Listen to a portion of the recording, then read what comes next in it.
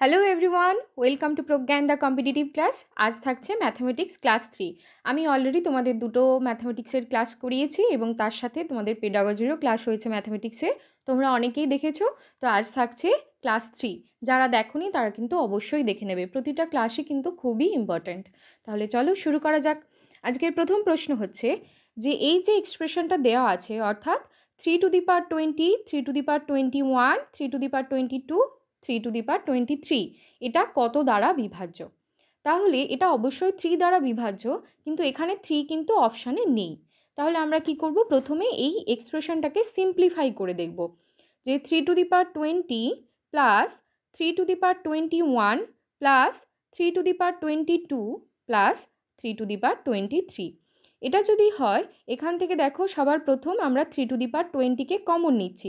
তাহলে থাকছে কত, 1 plus 3 to the power 1 plus 3 square plus 3 cube. ঠিক আছে, এবার দেখো 3 টু দি পাওয়ার 1 মানে হচ্ছে 3, 3 স্কোয়ার মানে হচ্ছে 9, আর 3 কিউব মানে 27। ঠিক আছে, তাহলে এটা যদি টোটাল আমরা যোগ করি, আমরা দেখব যে 40 আসছে। তাহলে আমরা কি লিখব, 3 টু দি পাওয়ার 20 ইন্টু 40।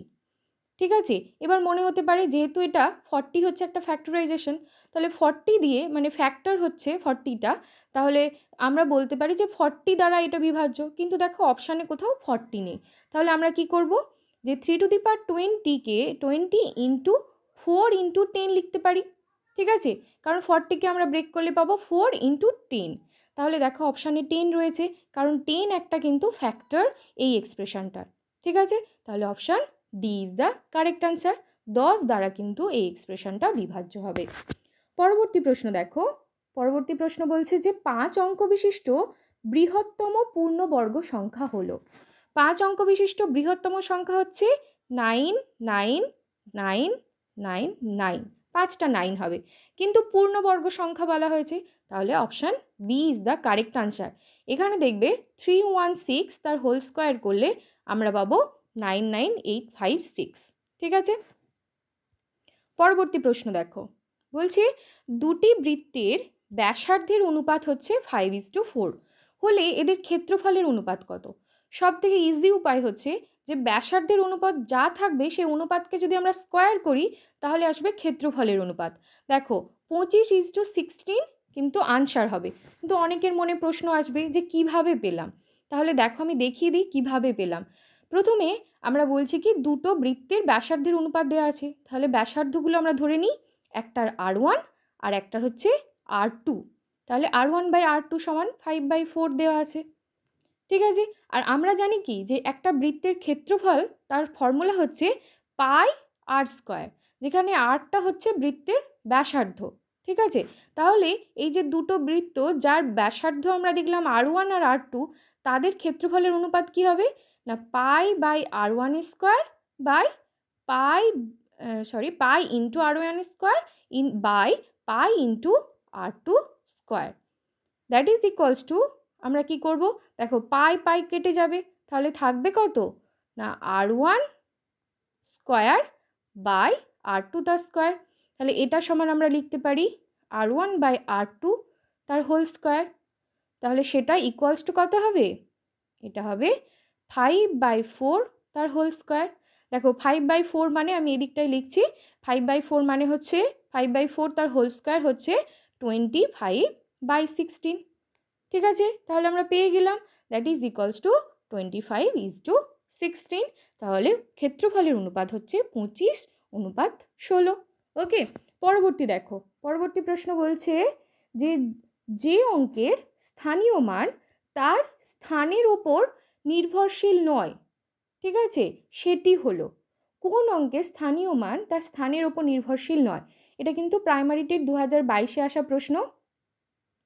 তাহলে option C is the correct answer. উত্তর হবে 0, যার স্থানীয় মান তার স্থানের ওপর নির্ভরশীল নয়। পরবর্তী প্রশ্ন দেখো,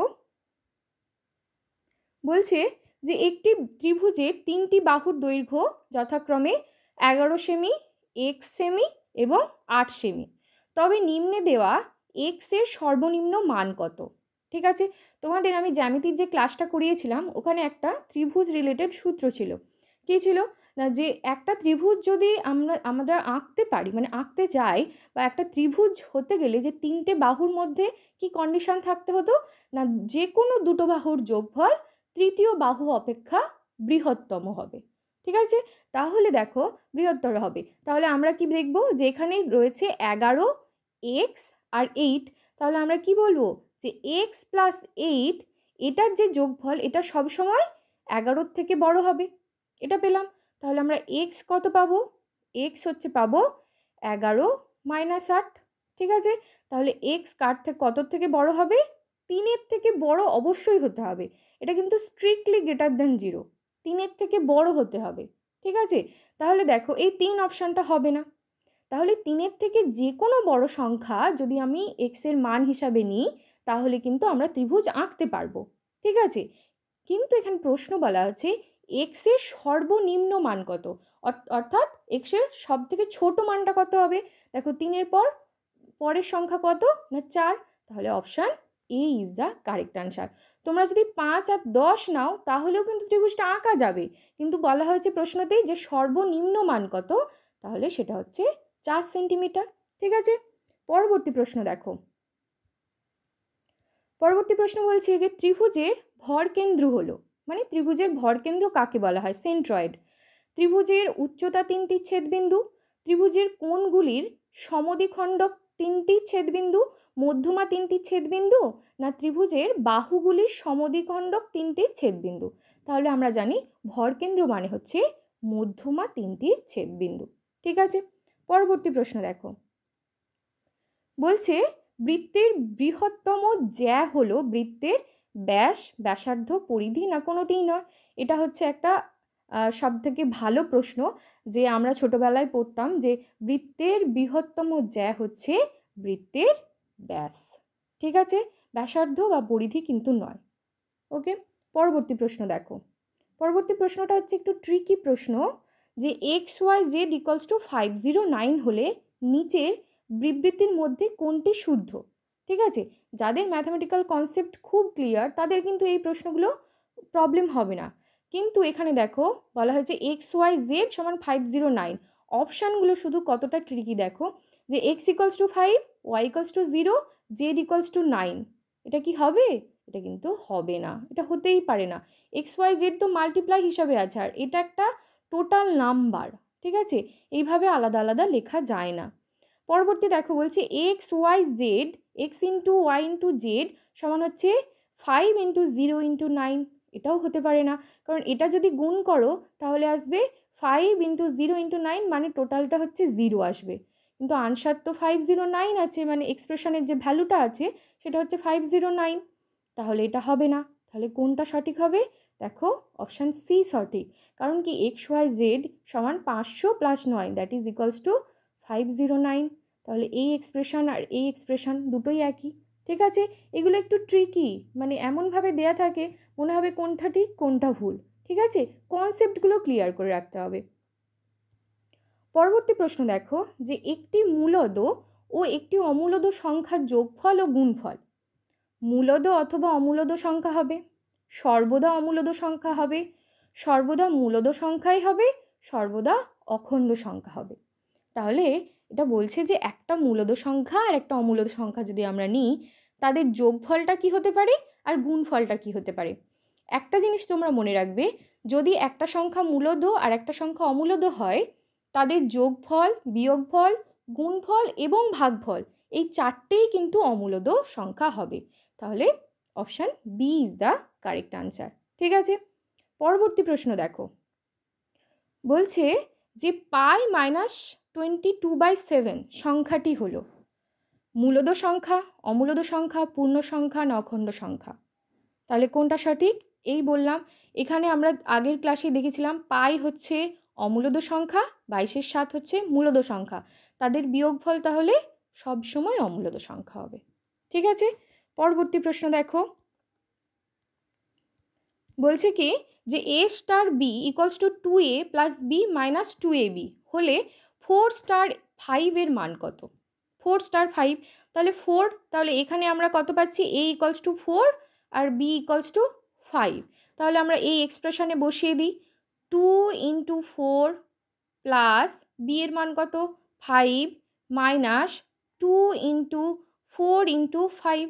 তাহলে দেখো এটার মান কত হচ্ছে 4 দুয়ে 8, মানে 4 2 ইন্টু 4 হচ্ছে 8 plus 5 minus 4 5 20 into 2 that is 40, that is আসছে 13 মাইনাস 40, দ্যাট ইজ আসছে মাইনাস 27। ঠিক আছে, option C is the correct answer. পরবর্তী প্রশ্ন দেখো, বলছে যে প্রথম যৌগিক অর্থাৎ কম্পোজিট সংখ্যাটি হলো, প্রথম যৌগিক সংখ্যা কোনটি? প্রথম মৌলিক সংখ্যা আমরা পড়েছিলাম 2, কিন্তু প্রথম যৌগিক সংখ্যা কোনটি? সেটি হচ্ছে 4। ঠিক আছে, এই প্রশ্নগুলো কিন্তু খুবই ইম্পর্টেন্ট প্রশ্ন। পরবর্তী প্রশ্ন দেখো, বলছে যে 15/16, 19/20, 24/25, 34/35 সংখ্যাগুলির মধ্যে কোনটি ক্ষুদ্রতম? কোনটি ক্ষুদ্রতম? এই বড় বড় এক্সপ্রেশনগুলো কিভাবে তোমরা সিম্পলিফাই করবে? দেখো এর জন্য কিন্তু একটা ট্রিক আছে। প্রথমেই দেখে নেবে যে প্রত্যেকটা ভগ্নাংশ প্রকৃত ভগ্নাংশ কিনা। প্রকৃত ভগ্নাংশ কাকে বলে? যার যে ডিনোমিনেটর অর্থাৎ হরটা নিউমেরেটর অর্থাৎ লবের থেকে বেশি, তাকে বলবো আমরা প্রকৃত ভগ্নাংশ। ঠিক আছে, প্রথমে দেখব এরা প্রকৃত ভগ্নাংশ কিনা। দেখে নিলাম যে এরা প্রত্যেকেই প্রকৃত ভগ্নাংশ। এরপর দেখব এদের যে লব আর হরের ডিফারেন্সটা। এখানে যেমন দেখো 15 আর 16-র মধ্যে ডিফারেন্স হচ্ছে 1, আর 19 আর 20-র মধ্যে ডিফারেন্স হচ্ছে 1, 24 আর 25-এর মধ্যে ডিফারেন্স 1, 34 আর 35-এর মধ্যে ডিফারেন্স হচ্ছে 1। তাহলে কি দেখলাম?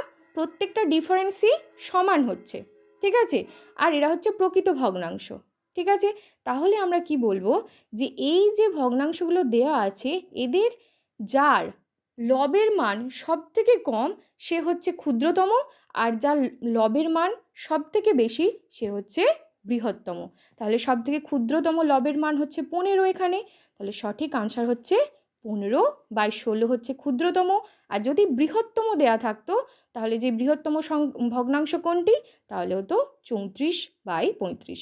ঠিক আছে, তাহলে তোমাদের একটা আমি ছোট্ট ক্লাস করিয়ে দেব যে কিভাবে খুব সহজে কোন ভগ্নাংশ ছোট এবং কোন ভগ্নাংশ বড় সেটা বের করার যে ট্রিক্সটা সেটা আমি শিখিয়ে দেব। ঠিক আছে, পরবর্তী প্রশ্ন দেখো যে 2 ব্র্যাকেট দেওয়া আছে তার কিউব এবং 2 এদের মানের পার্থক্য কত? অনেকেরই মনে হতে পারে দুটোই তো একই, কিন্তু দুটো একই নয়। দেখো 2 স্কোয়ার তার হোল কিউব, এটা মানে হচ্ছে 2 দ্যাট ইজ ইকুয়ালস টু 64। ঠিক আছে, আরেকটা হচ্ছে 2 এটা মানে হচ্ছে 2 যার ভ্যালু হচ্ছে 2 56। এবার এদের ডিফারেন্স, এদের মানের পার্থক্য বলেছে, তাহলে এদের বিয়োগফল। তাহলে আমরা বিয়োগটা করি। কি ছিল না, প্রথমেরটা ছিল যে 2 তার ভ্যালুটা আমরা পেয়েছিলাম 256, আর এটার ভ্যালু পেয়েছিলাম 64। তাহলে আমরা বিয়োগ দিই, কত পাবো? 291। ঠিক আছে, এই হচ্ছে আনসার। অনেকে কিন্তু ভুল করে অপশান এ টিক করে আসবে। ঠিক আছে, কিন্তু তা নয়, উত্তর হচ্ছে অপশান ডি। ঠিক আছে, পরবর্তী প্রশ্ন দেখো। পরবর্তী প্রশ্নটা আমি তোমাদের হোমওয়ার্ক হিসাবে রেখেছি। এই ধরনের একটা প্রশ্ন 2015 প্রাইমারি টেটে এসেছিল।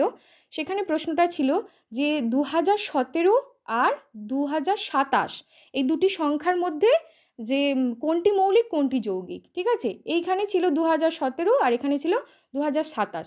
তোমাদের যেহেতু এবারে 2023 সালে পরীক্ষা হচ্ছে, তোমাদের জন্য আমি রেখেছি যে 2013 আর 2023 এই দুটি সংখ্যার মধ্যে কোনটি মৌলিক আর কোনটি যৌগিক, বা দুটোই মৌলিক কিনা বা দুটোই যৌগিক কিনা, সেই প্রশ্নটা তোমরা কিন্তু উত্তর দেবে। ঠিক আছে, কমেন্ট বক্সে।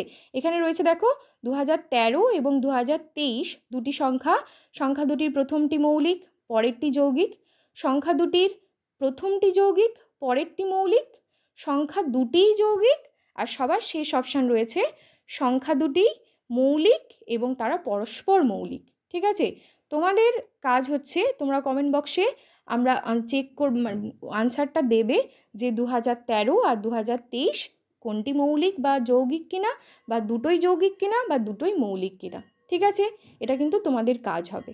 ঠিক আছে, তাহলে আজকের ক্লাস এই পর্যন্তই। তোমাদের ক্লাস কেমন লাগলো অবশ্যই জানাবে, এবং যদি ভালো লাগে অবশ্যই একটি লাইক দিও, এবং যারা চ্যানেলটি সাবস্ক্রাইব করোনি অবশ্যই করে নিও। Thank you.